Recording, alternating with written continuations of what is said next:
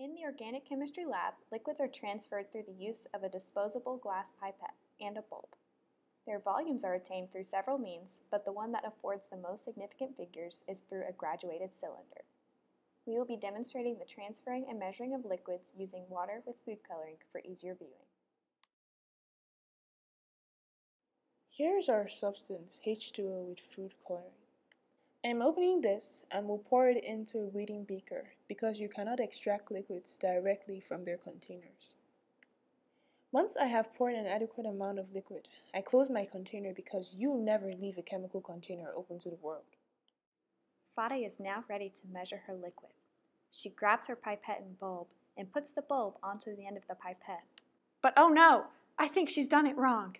Ah yes, the bulb is pushed too far onto the pipette and will not grasp the amount of liquid she wants. She pulls the bulb up, gives it a test squeeze.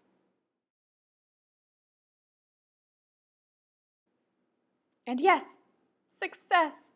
The liquid is pulled up into the pipette. And now that I have figured it out, I can go to measuring. I move the liquid from the pipette and into the graduated cylinder by squeezing the bulb. Even though my pipetting techniques are not impeccable, it will take a few go-arounds to measure the 8.0 milliliters I am attempting to measure.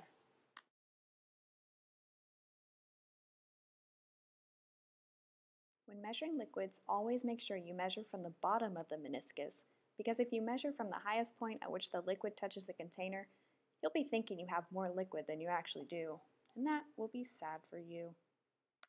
Look, I've done it! I've measured 8.0 milliliters of this beautiful colored water. And now I can dismantle my pipette contraption. I will pour this liquid into my earthenware flask. I don't know what I'm going to do now, but maybe I'll do something interesting. No, Fade, you will do nothing interesting. You will clean up the mess you have made. Yeah, that's right. Put that pipette into the glass bin. Yep, the pipette bulb goes back into the drawer. No. Don't pour your used reagent back into its container. Take it to the proper area of disposal, Fade. Please. Okay, I know. I just forgot. Here I am at the sink where it is okay to pour water. But if this was a halogenated waste, I would take it to the designated container.